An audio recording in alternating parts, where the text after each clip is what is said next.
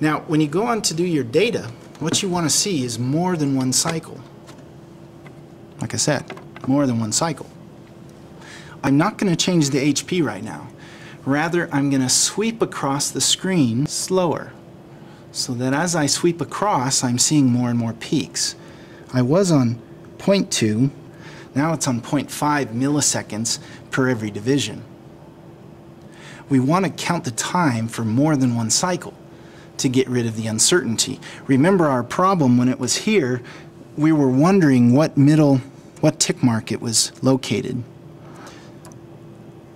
So I'm going to adjust the position of this, try to line it up with the 0. And another common mistake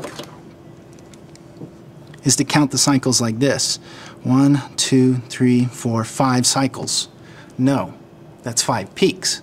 Rather, it's 1 cycle, 2 cycle, 3 cycle, 4 cycles. So we'd write that in the data table. I have 4 cycles. Now I can measure the time for those 4 cycles by counting the time divisions. There's 1 time division, 2, 3, 4, 5, 6, 7, 8.7 for the 0.5 millisecond setting. So we're going to write down how many time divisions there are, 8.7.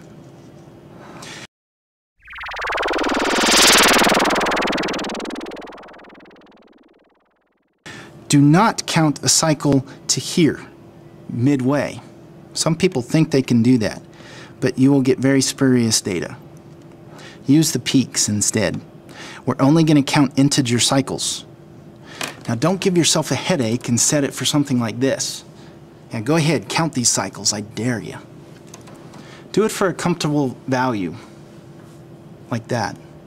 Now I'm going to change the HP to 2000 Hertz and watch what happens to the measurement. All we did was change the HP knob to 2000. So now I can realign the trace, and it looks like we need a little bit more intensity there. And again, count the number of cycles, count the number of time divisions, record the seconds per division knob, which right now is at 0.5 milliseconds.